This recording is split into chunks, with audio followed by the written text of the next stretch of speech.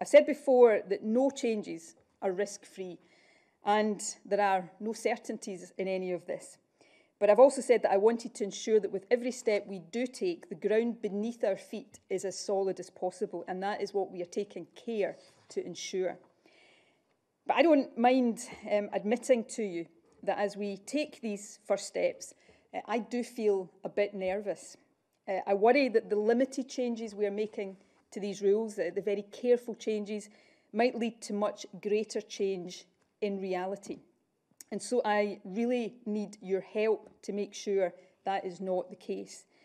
I'm sure there are going to be lots of emotional reunions this weekend. You'll be planning to see family and friends that you haven't seen for weeks.